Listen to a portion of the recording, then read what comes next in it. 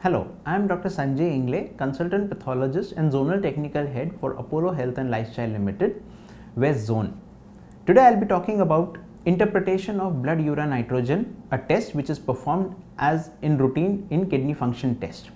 Blood urea nitrogen or urea nitrogen is a waste product generated by our bodies when the protein is metabolized by our bodies and it is excreted by the kidneys.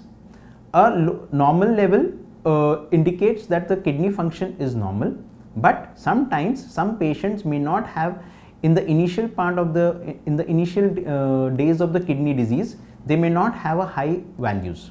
So how do we interpret blood urea nitrogen?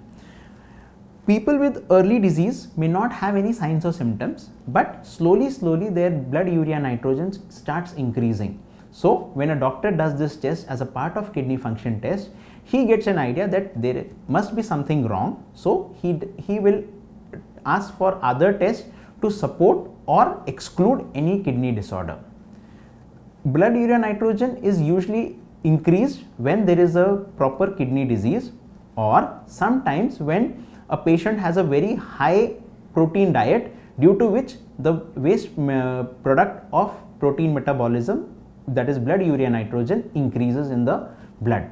But that increase, if it is due to high ingestion of proteins, it will be very minimalistic, whereas in a kidney patient the increase will keep on steadily increasing as the kidney function decreases. So if only a blood urea nitrogen is increased, the doctor will also advise for creatinine and GFR, that is glomerular filtration rate, so as to check for the kidney function complete, order for some sonography and other tests to diagnose, and a renal biopsy if indicated, to know the extent of kidney disease and what type of kidney disease is, so as to give the proper treatment. Thank you.